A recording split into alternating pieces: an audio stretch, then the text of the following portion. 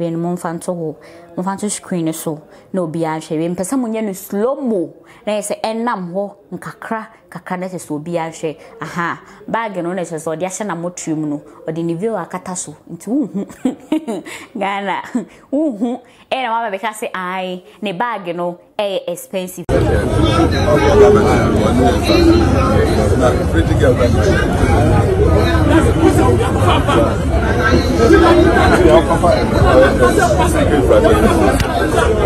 It's okay. It's okay. It's okay. Everybody's together.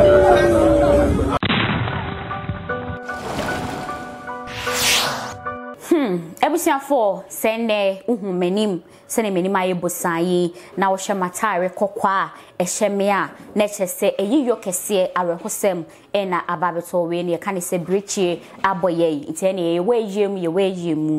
weyem on 1st October na arehosem kese pa eba beto eye Ghana kuma yitwem se ye former first lady of Ghana eye Mama Theresa Kufuor ye mami etwanani ahweban ye mami akanchene egu ewa mra eduane esiso ye mami atoa nananom ewo ensiedo na mra reporti eba beto wo Ghana fo bebre na esomu ekasaye efa ho empo emeyetwem se emra arehosem se eba beto ho eba besensen ye kom na ye mampanyini a wote akonya so His Excellency President Nana Adodankwa Kufuor wanam kwan so a na kyese okọ Kufuor ni fie na wakọ visit no na rehosem we eba beto ho na kyese oduru ya na yede ebon empo no ye ko grant interviews ahodo a kyese amafo bebre na kansem papa erefa Mama Theresa eye Kufuor na ne 1 week so eba ye de hu videos de course so kama nyina ede eba besom na enne na yedino akwakoto empem ewo the fourth cast of the State House and she say ye free adolfo ejamfo eso obia emra meka ye papa John Ajekum Kufuor eho na she say ye nhwe ye maami echi ye neni echi anase ye nja ne kwan kra na enne de amanfo bebre na empanyufo esikafo sase ya ye nim se emra ye maame ye Mama Theresa Kufuor wotiase no na she say ne yemu ye hwemu se emwa na ye former president John Ajekum Kufuor wotiase no de ne support at the time echi intino se we free mu a o deserve se ye be kra na se ye be na yie no wo the fourth cast of the State House intina ye ho na ene amafo bebre na se ne medika kai na ahwakodu ho His Excellency President Nana Adodankwa Kufuor ene Nigeria ene omunyo metete omuchacha mu ahwakodu ho ene ohu se bibia aye kama honorable Wire honorable Ken Ejapon ono so ahwakodu ho Alan Cash eso so wafe so Vice President Dr. Baumia ene Nigeria ahwakodu ne ho no anwasem kese esi wo ho medikai anase bi no muntam miku mede eno eba be support manase mede eno eba be bo afen so Mahama ene Nigeria mame Lodina Mahama enso so akwakopiemu ewo honum nti we ni yendi kan na yes makeka videos na hodo nyina de abobomu nti yenko ne yenkonko hwe emro Kufuor step down anase oba eje na se ene amanfo dodo a omso so etimi aba ho ye hwe nyina wi na kyese de we twire no ohema medini nyina de abomu ewo All Media Ghana TV.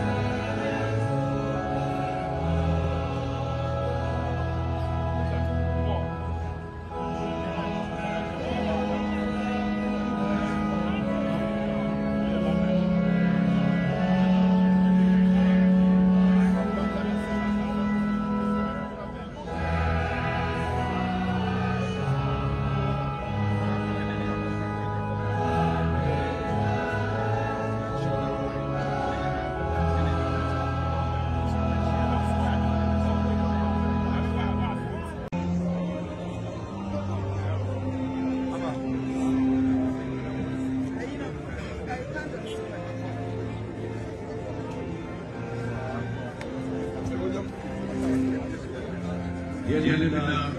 I ask that we rise and receive who you are, the second president of the Republic, His Excellency, Kufuor.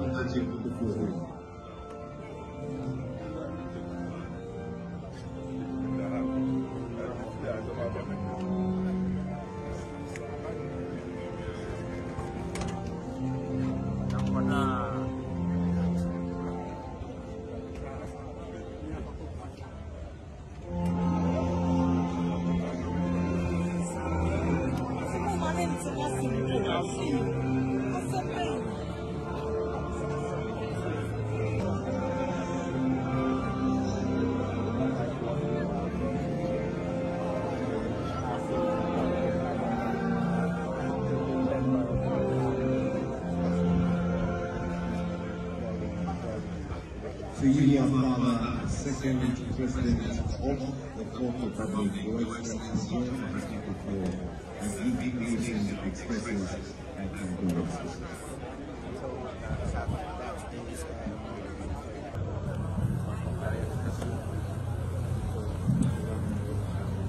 Tribute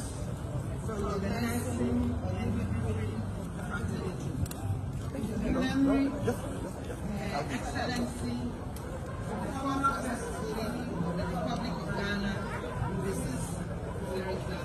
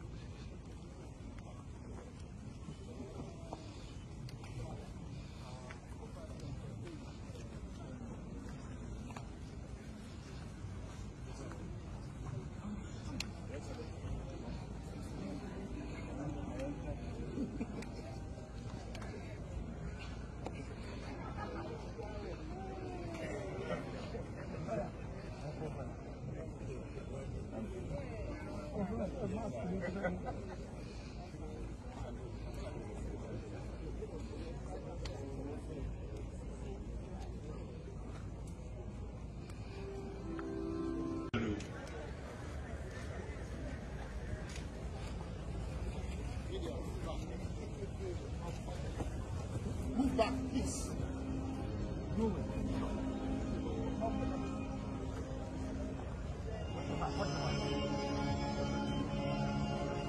The all-wise President of the Republic. What's your battalion?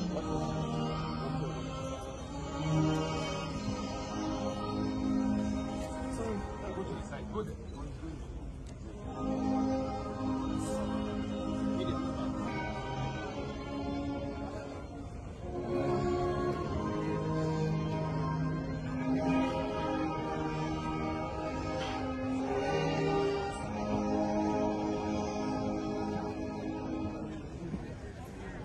Let's keep the distance, please. Let's keep the distance.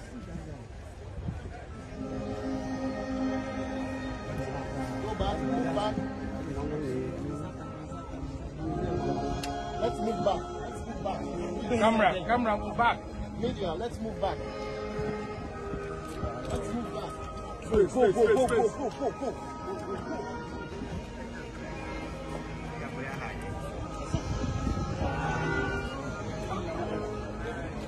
Beyond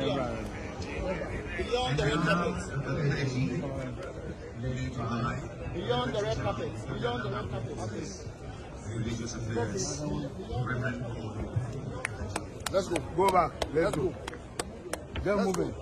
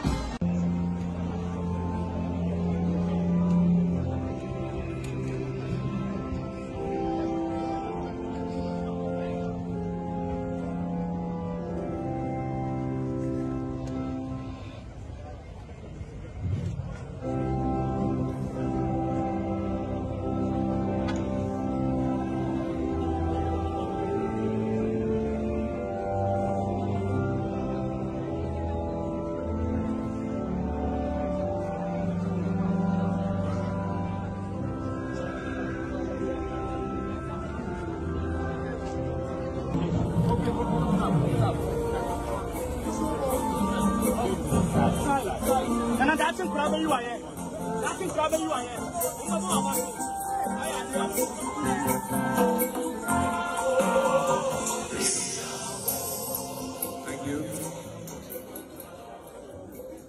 Now, ladies and gentlemen, the President of the Kufuor.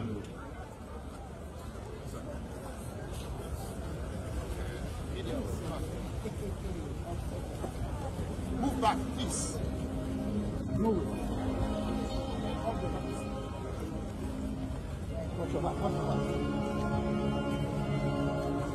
We all rise for the President of the Republic.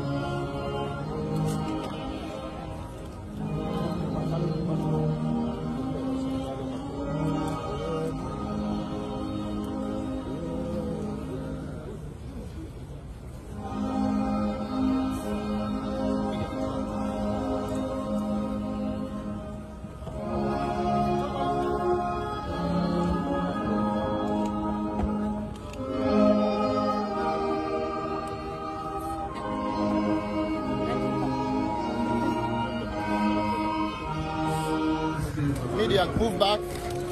Keep the distance, move back.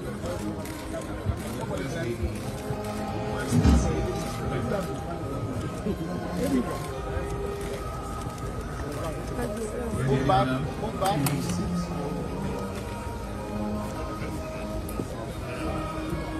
Videos no ena ye nyina ya hwe ede abano na semu han mani ehwe video cinema emra eye vice president Dr. Baumia ene ne hokani estepe ho no muhu se bibi ekoso san se vice president yire na sen isa Ghana yetaye county ni ade yese oyo babia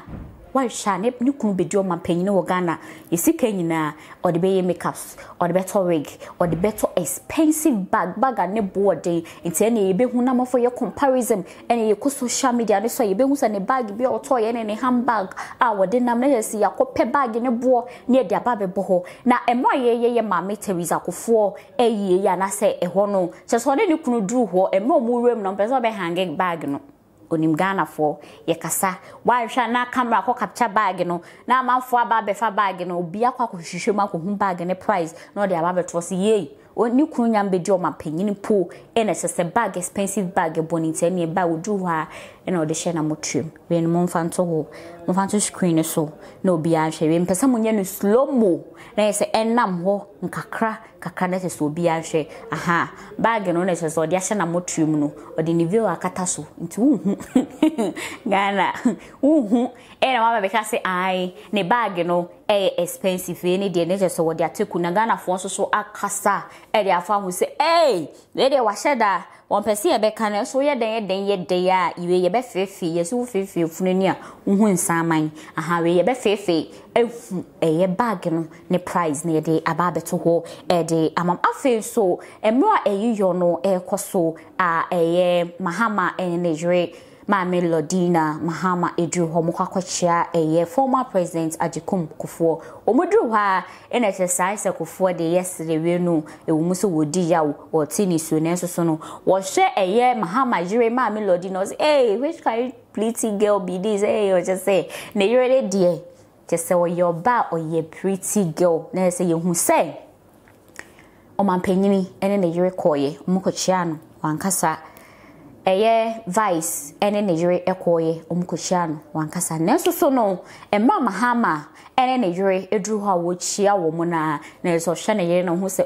oba na wo mse ne nefi wanyini nenso so no hu se still she be fine girl or ye fine lady na she so man a big compliment wo honom na Mama Theresa Kufuor we no me ma yakaka ye ho kakra emra na otiase enema bebrina na oye eresom o my Ghana na date ayewo no 25th October 1938 let's just say 1st October and I say yeshmanka 25th and anka ye mame ebe celebrate ne birthday and let's just say arehosem kesi say eba beto ho de maya ne say no enya asem ketoa na we no yenko ne yenko hwe emwa president and I say former president okay Mahama ye former sans wa BDB enoko into your former still best standard there na so your former emwa former president ye John Dramani Mahama ne huke ni Mame Lodina Mahama mukudru ha na so mochia ye former president John Ajekunkofa o man you very beautiful comments and I say we dey enkonkuti enfambra pretty girl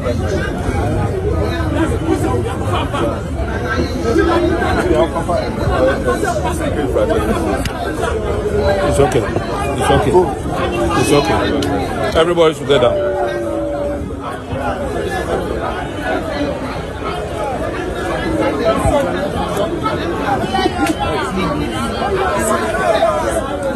So busy for I don't know.